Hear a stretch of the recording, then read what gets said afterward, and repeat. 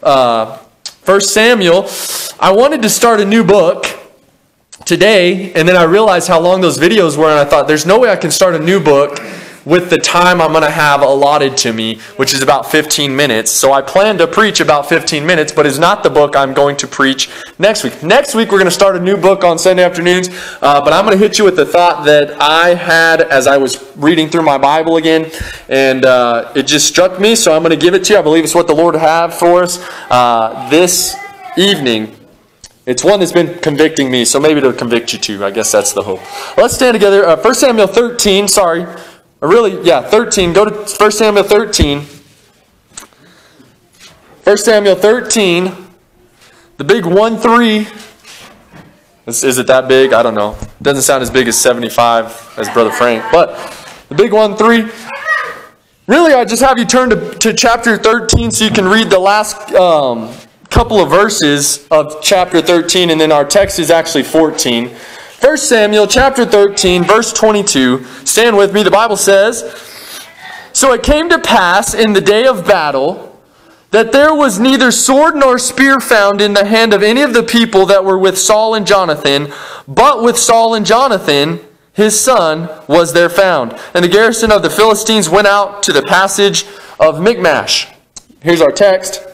"Now it came to pass upon a day that Jonathan, the son of Saul, said unto the young man that bare his armor, Come and let us go over to the Philistine garrison that is on the other side. But he told not his father." This is important. "And Saul tarried in the uttermost part of Gibeah under a pomegranate tree which is in Migron. And the people that were with him were about 600 men. And Ahiah, the son of Ahitub, Ichabod's brother, the son of Phinehas, the son of Eli, the Lord's priest in Shiloh, wearing an ephod. And the people knew not that Jonathan was gone." Let's pray. Dear Heavenly Father, I ask that you'd use this message in a timely manner to speak to our hearts here on a Sunday afternoon. I ask that you'd use my mind, clear it out, so I'd say only what you'd have for me to say. In Jesus' name we pray. Amen. You may be seated. Thank you for standing. Ooh, that projector warmed my water right up. Warm water. I've titled the message tonight, "We're Too Comfortable." We are too comfortable. Amen. Having come back from 2 weeks of camp, I have come to appreciate the things in my house a whole lot more. I have a very comfortable king-size mattress in my bedroom. And it felt so much more comfortable in comparison to the mattresses that sit on the plywood in the dorms that are this thick. Made me really appreciate the comfort there. If you've never been to Silver State, you know this. The showers all have pull chains. So if you need to shower, you pull the chain, you get water with no adjustment. So it's hot, cold, whatever temperature it is, that's what you're getting. And then you let go and you soap and you rinse and you soap. And of course the shower heads are this high. For some of y'all that's really convenient. For some of us, that's really inconvenient. It made me appreciate the comfort of turning a shower to the right temperature. And just the double head shower fixture in our shower that can get all angles. And it's like 6.5 feet tall. So even at 6'1", I get in and I'm not even close to the shower head. And it was so magical taking a shower in that situation.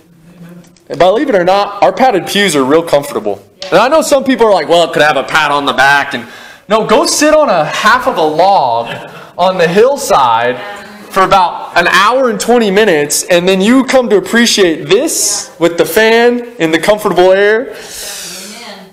Lots of comforts. Now, by the way, I'm not complaining. I'm glad we're Americans. I'm glad we have comfortable things. I'm glad my truck's comfortable. I'm glad our pews are comfortable. I'm glad my couch is comfortable. I'm glad my bed is comfortable.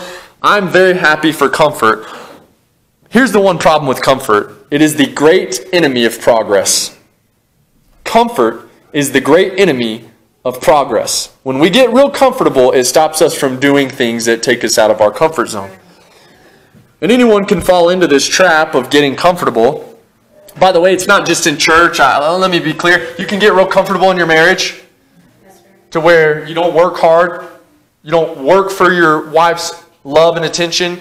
You don't work to bring honor, respect to your husband. You can get real comfortable being a parent where you don't work to raise godly children. You can get real comfortable at work where you no longer try to be the best you can be. You can get comfortable anywhere. But for our sake, let's talk spiritually. Let's talk spiritually. We only got about 10 minutes to do it. So I'm going to give you a really quick background because here in our passage, King Saul got too comfortable. Now, chapter 13 is the infamous chapter if you know about King Saul, and I'm going to take a lot of this Sunday afternoon crowd for granted, and I apologize for that. If anything I say doesn't make sense, you can ask me about it afterwards, or just read Samuel 13 through about 15, and everything I say throughout this message will make sense. But chapter 13 is the infamous passage where Saul got impatient waiting for the prophet Samuel, so he stepped out of his job as king and tried to offer a sacrifice unto the Lord. Samuel comes and really gets on his case about it. He was not supposed to do that. He got impatient, stepped out of what he was supposed to be doing, and that was the beginning of the fall of Saul.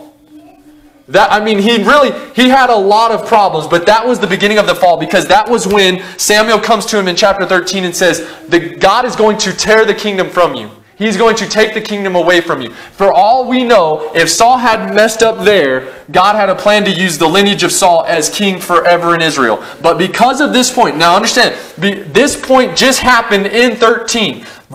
Chapter 14 is the same place. We're still dealing at Michmash with the Philistines. So he just made a big no, got in trouble, and then now we jump into our text and we find out in verse number 2 that instead of going to war, which is where the kings are supposed to be, if you were a king in this time, you did not sit in your throne in Israel and send people to war. You were in war with them. In fact, usually, and part of the reason they picked Saul was head and shoulders above all others. He was a big, burly, strong man that looked like he could handle himself in a fight, and that was something that was appealing. I wish we still picked presidents like that. I think that would be kind of cool. Instead, we get senile, decrepit. Did I say that? Older, more seasoned politicians. Great. Anyways, so they picked him because he was real big. He was supposed to be at the front of the battle, but I'm going to reread verse 2. Read it with me. And Saul tarried in the uttermost part of Gibeah under a pomegranate tree, which is in Migron, and the people that were with him were about 600 men. The question I want to pose to you really quickly is why was Saul sitting under a pomegranate tree instead of going to battle with the Philistines? Well, the reason wasn't easy to find. A lot of times in the Bible, you've got to ask yourself that question, why, and then start diving into it. And as I read through this, and that question came to my mind as I was reading through my Bible, and I thought to myself, okay, why? That's a good question. Why? Ask why. Why is Saul sitting under a pomegranate tree? So that led me to go backwards, read some from behind, continue to read forward, and I found a lot of reasons. You're like, great. But for the sake of time, I think all those reasons can be summed up in 3 major, big reasons that left that left Saul on the sidelines instead of at the front of the battle. So I'm going to give those to you quickly. Number 1, the first glaring problem that kept Saul on the sideline was that he valued his comfort over God's cause. He valued his comfort over God's cause. We just read verse 2, find out that he's under a pomegranate tree. Saul, we find out, was on the edge of Gibeah. Now, I know just reading that you wouldn't catch that, but verse 2 is very telling. Saul is not only not where he should have been as king, so there would have been a garrison. A garrison was like the scout post for an army. There would have been a garrison scout post right here, let's say in Michmash or at the edge, and then in here coming up toward, there should have been an outpost, a garrison of Israelites where they were actually fairly close, and the king is really close to that. He gets told what's going on right there and then tells everybody behind him. What the passage told us without going into great detail was that he was at the uttermost part of Gibeah. Instead of being at the front where the king was supposed to be, just behind his garrison to where he could gather all the information of the battle and then do something about it, he in fact went to the very far side, as far away from the battle possible, with being able to say, I'm still here. I'm still here. It's like, I don't know, when you walk into church after everything started and then you bail out real quick and you never get really past that first long pew. You're here, technically. You were there, right? I was where I was supposed to be, but the realization is you never actually were all in where you're supposed to be. You never stepped past the back. He never actually got really into the battle. You say, why was that? Well, very simply, his comfort was more important to him than God's cause. God wanted the Philistines defeated. You say, why is that? Well, the Philistines are always a picture of the flesh in the Bible. That's what the Philistines are, always a picture of flesh. Moab and Moabites are always a picture of sin. Philistines are always a picture of flesh. If you ever see them, there you got it. It's always, that is the picture God's making. God always wants the Philistines defeated for whatever they're doing that's wrong. They're coming up strong against the Israelites, and Saul, in chapter 13, knew he should have done something about it, got impatient, offered a sacrifice when he shouldn't have, got in trouble and said, okay, well, you know what then? I'm just going to sit back here and do nothing about it. I'm going to sit back here and stay comfortable. It is easy for us to get comfortable in our pew, isn't it? Our pews are not actually the place of battle. They're very much like Gibeah. It is where we prepare for battle and charge forward. I'm glad you're here in a pew. I hate that there's not more here in these pews that should be. But I'm glad you're here in a pew. But can I tell you, don't get too comfortable in the pew. This isn't the battleground. We can be just like Saul and say, well, I'm real comfortable here. There's no conviction here. Or there is conviction and I've just learned to ignore it and I've seared my conscience with a hot iron. I know there's things I could be doing. There's places I should be going. There's people I should be inviting. There's things I should be doing for the Lord. But I come to church. And Saul could sit back and say, well, at least I'm on the battlefield. I'm just real comfortable here. And God's cause is the farthest thing from his mind. In fact, he makes sure to pick a pomegranate tree, a nice, juicy, good pomegranate tree that he can really enjoy himself while he's there.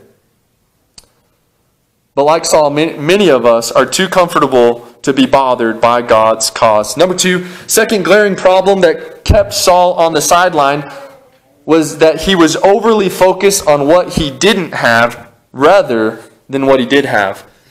He was overly focused on what he did have rather than what he did have. I had you read it at the beginning, but I'm going to read chapter 13, verse 22. It says this. So it came to pass in the day of battle, so the day of battle comes, that there was neither sword nor spear found in the hand of any of the people that were with Saul and Jonathan, but with Saul and with Jonathan his son was there found. Now go again into verse 2 of our passage, and we find out, and the people that were with him were about 600 men. So I know this is a lot. I'm trying to cover a lot very quickly. In chapter 13, 3,000 men went with Saul and Jonathan. For whatever reason, 600 of them are still with Saul. But here's a big problem. None of them have weapons, except for Saul and Jonathan. Who would say that's a problem in a battle? I'm not going to a gunfight unarmed. And yet that's essentially what every man with him, 3,000 men besides Saul and Jonathan, did not have a weapon. We find out in chapter 13 what they did was they took farming tools and sharpened them to the best of their ability. We're talking ox goads and rakes and whatever they used to farm, they just sharpened the tips of it, and that's what they had because they didn't have a blacksmith in Israel to make weapons with. The Philistines tried to make sure of that. Long story short, he's sitting there thinking, why would I bother even going into battle when there's only 3,000 of us? And I could read real quick. In chapter 13, it lets us know in verse 5, and the Philistines gathered themselves together to fight with Israel, 30,000 chariots, 6,000 horsemen, and people as the sand which is on the seashore in multitude. That sounds like quite an army, doesn't it? Just the horses alone and the people that rode horses alone outnumbered the people that were there with Saul and Jonathan. So Saul sits back and this is all I can gather from what I'm reading. He starts to focus most likely on all the things he doesn't have. Why would I bother going to battle? I don't have a sword, or all my men don't have a sword. I don't have enough men. We don't have horses. We don't have chariots. We don't have an army that's numbered in the sand, as many people as the sands of the sea. So why even try? See, is that important? Well, yeah, because we do it all the time.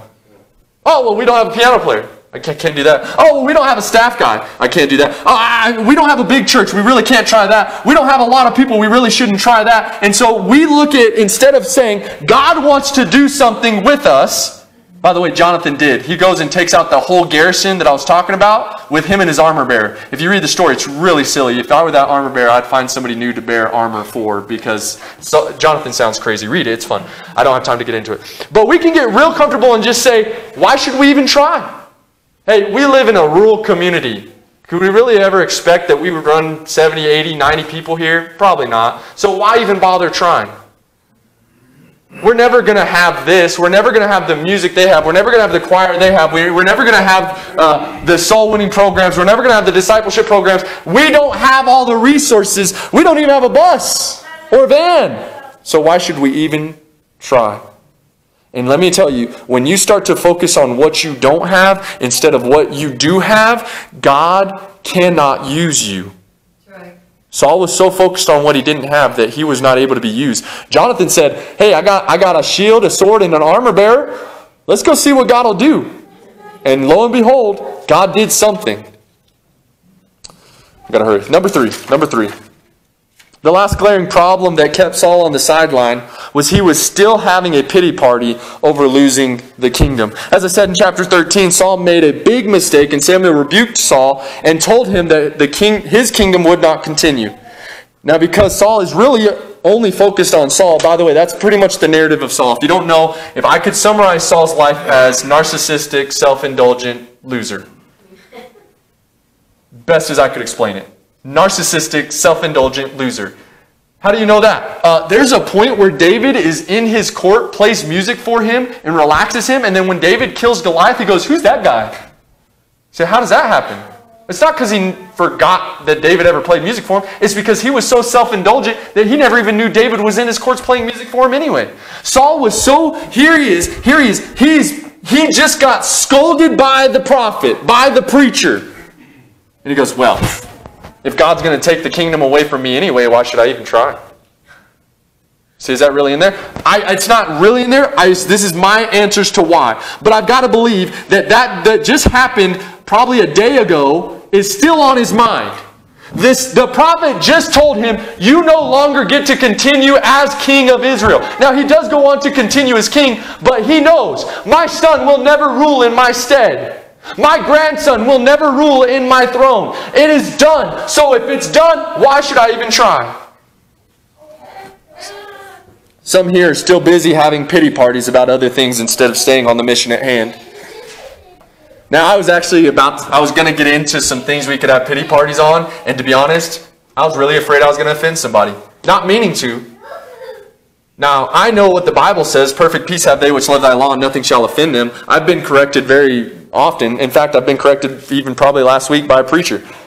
I don't get offended about it. I'm thankful for it. Here's the reality. I'm so worried of offending people, I didn't put anything specific in there. Say, really? Is that what you should have done? No, I probably should just say it, but I'm too scared. So I'm just going to say, some here are still having pity parties about something. You name it. I'm sure the Lord will bring it to your mind. You're so worried. Well, preacher said I couldn't do that, or the pastor said I couldn't do this, or we're not doing this, or I think this would be really great, and why don't we implement this? And he told me not to do this, or I got here and nobody was here, and I got this and nothing happened, and so why should I even try? Well, with that mind, you're already defeated, and you're not going to be much use for God. God isn't telling you to quit or to give up. He might be seeing how much you're willing to go through for Him. First 2 years of ministry, really quick, was very hard for Holly and I. We almost quit the ministry multiple times. I'm not saying that to say anything about us. It was all God. God allowed us on the same day never to be where we wanted to quit on the same day. Praise the Lord. Only by His grace. Because if Holly and I on the same day had got home and said, I'm done, we would have been done. I would have found a job, I'd have bought a house, I'd have been living probably in Artesia or Carlsbad, I'd been working a secular job, and I'd have been just fine being a church member somewhere. That's where we were. You say, why are you saying all this? If I'd have sat back and had pity parties about all the bad things happening to me in my first couple years of ministry, I'd never be standing here today in a position of tremendous blessing. Not just being a pastor, I mean as a person, I am tremendously blessed. Only because I didn't focus on all the bad things that happened. I just focused on what God wanted to do with me in the future. And I just tried to let Him use me. So there it is for you. A quick message to encourage you not to give up, not to get discouraged, and stop being comfortable on the sidelines. Any one of those glaring problems could cause you to stop working or fighting for God. So here it is very simply. Don't get comfortable outside the battle. Some of you are here and you're like, hey, I'm here, I'm at church. This isn't the battle. Don't get so comfortable here that you don't go out there. That's right. Number 2, don't get overly focused on what we don't have. Just focus on what we do. Say, well, we don't have a crazy active youth ministry. We'll work for that then. You you be the person to initiate it. Well, we don't have a ton of people. Well, people bring in people. Sheep make sheep. That's right. Now, I'm not trying to get too deep on you there. A shepherd, an under-shepherd, doesn't procreate and make sheep. That's right. I know biology is really hard for y'all. Sheep make sheep. Amen. If you don't like the amount of people in the pew, yes, I probably make mistakes and probably run some off and scare some or say something I shouldn't. But the reality is, you are the person that'll get more people here. And by the way, I'm not just excusing myself. I do try as well. And lastly, don't have a pity party over things. Just keep moving forward for God. So what if I offended you? No, really, I know. No, I know that's like a hot button. No, you should be. Who cares? Guess what? I'm dumb. I'm brutish, in the words of Ron Jones. I'm 28 years old. My brain has barely been developed for 3 years. Do you realize that? Fully developed for 3 years. That's the reality. I'm going to offend you. I guarantee, and I probably should apologize, these last 2 weeks, a lot of stuff had to have fallen through the cracks. You say, why? Because I was at camp. I can't multiply myself. Well, so-and-so offended me. Okay, it's going to happen. Friction, 2 moving parts, you're going to get offended. Grace makes it all better. Don't throw a pity party. Just say, hey, they're still my brother and sister in Christ. We still really want the same goal. Let's just keep moving forward for the goal. Don't get too comfortable outside the battle. Don't get overly focused on what we don't have. Just focus on what we do have. Don't have a pity party over things. Keep moving forward for God. Let's all bow our heads. Heads bowed and eyes closed. Heads bowed.